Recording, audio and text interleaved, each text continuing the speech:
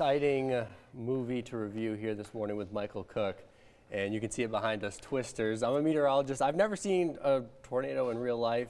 I like the first Twisters movie, so how is the second one? Well, the second one, funny enough, I never saw the first one, so I don't have a frame of reference. Okay. So for me, this was a standalone movie.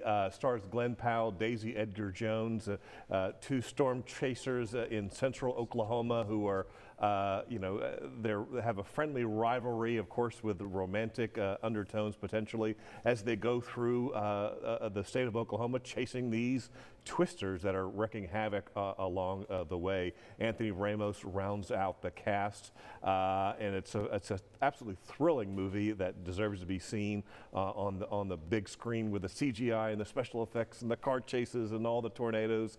So it's an extremely well done movie that is a lot of fun, and it delivers on on what it is, which is a summer blockbuster film. And so what are you giving it for a rating? I'll give this one an 8.5 out of 10. So that's really good. And I heard some stuff about the movie where it is extremely accurate as far as meteorology, the terms. Sure.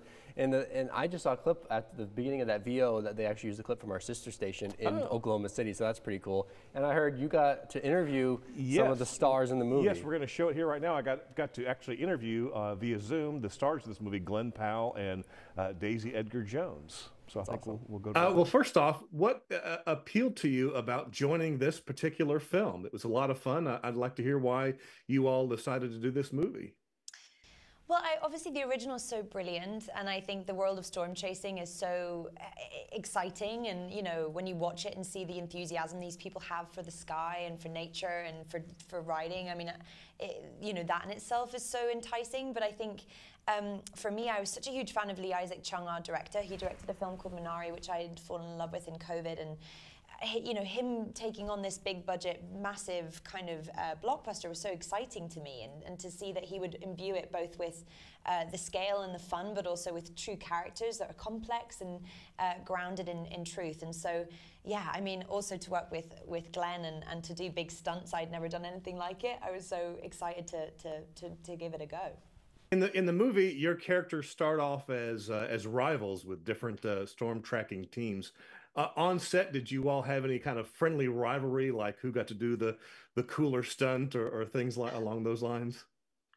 I mean, I'll just say this, is that you never want to compete with Daisy Edgar-Jones in anything. It's a losing bet. When we showed up to the National Weather Center, I was just so surprised with how much knowledge she was already coming into this world with. She had clearly done her homework, her reading, and that's what a movie like this takes, to really make sure that when you're talking about the weather, I mean, these are our cowboy scientists, and they're from this place, and anybody that you talk to from Oklahoma, it's been wild everybody feels like they talk like a meteorologist. It's like wild.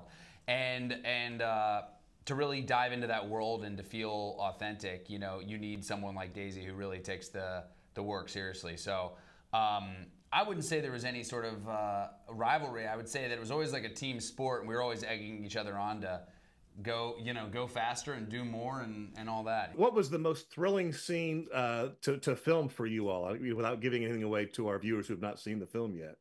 I mean, I think it has to be the motel sequence. There's a sequence where we follow our characters from a motel into an empty pool, and then we come back out again, and there's sort of the devastation from the aftermath. And I mean, that was wild to film. It was all done on a 1-er as well, so there's this pace to it, there's this adrenaline to it. I'm so proud of how it turned out. But I mean, they were dropping horse trailers on us and vending machines and people on wires being flung up into the sky.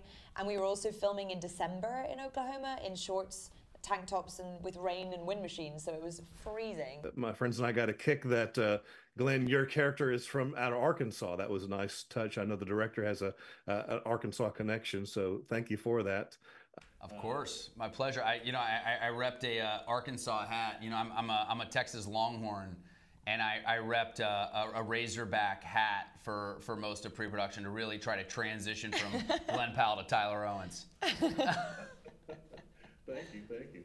A lot of fun movie. You see the theaters today, opening in Little Rock at a theater near you, and like I said, I give it an 8.5 out of 10. So I hope you folks go see it. I'm gonna have to head out and see it. I mean, I like the first one. The second one, I'm sure I'm gonna love. You'll have a good time, no doubt.